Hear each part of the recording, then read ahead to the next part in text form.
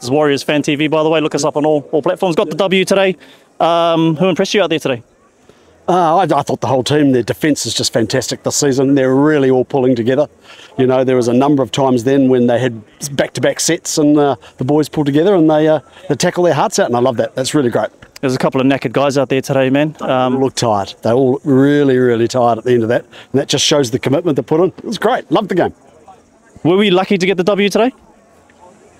No, I don't think so. I thought that the possession was close to 50-50. You know, we had more line breaks. So no, I think we deserved it. Now, a couple of other guys said this. We're very slow in the beginning.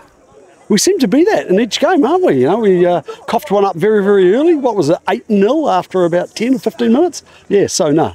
You know, but hey, look, at the end of the day, what's that? Winning's winning. Yeah, three for one. So what would you like to see, in terms of us tightening up some of our weaknesses out there for the games going forward? What would you like to see us do better?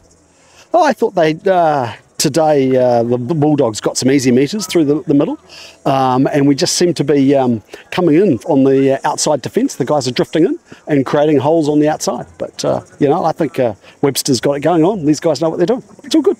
On to the next one. Yeah, that is. Cheers, guys. Cheers, buddy. Ciao.